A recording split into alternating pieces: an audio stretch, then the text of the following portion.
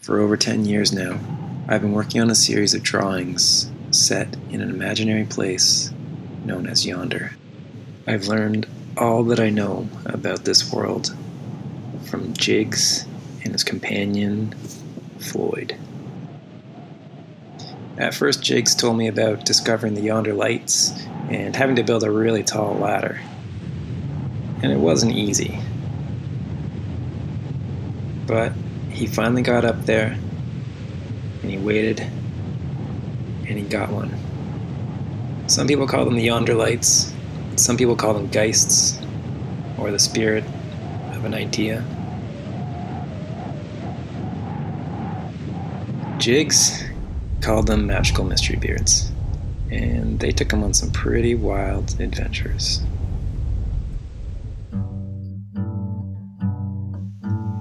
He's encountered all kinds of folks along the way who have helped him. He eventually planted his beards in the ground and he created the Geistwood trees. I put most of his adventures in this book, and we made a little field guide since there's so much to know as well. We've tried to catalog the beards, the branches that come from the trees, the sap from the trees, the twigs. He's shared with me all kinds of souvenirs from Yonder over the years.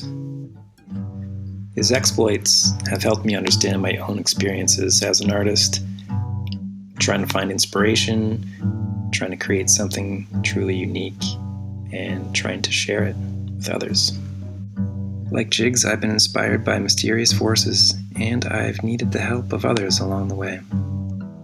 My recent body of work uses the setting of old fields, those spaces between places once maintained and later abandoned, where a natural succession is occurring, and where we can take a breath and reflect on where to go from here in these uncertain times. I'm an artist currently residing in the neighboring Durham region, but I have family roots in the Northumberland County going back 5 generations. The seeds of inspiration for Yonder were first planted in Northumberland, as I used to call it when I visited my family when I was a kid.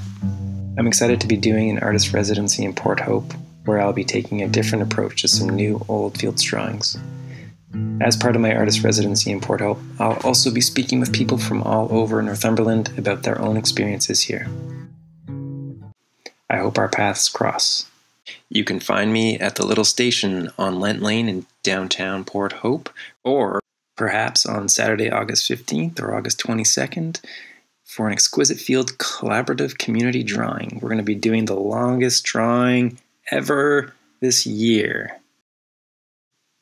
I would also like to take this opportunity to express my gratitude for being able to work on the traditional territory of the Anishinaabeg, Huron-Wendat, Haudenosaunee, Ojibwe, and Chippewa peoples. I would also like to thank the Ontario Arts Council, the Canada Council, and Critical Mass for the support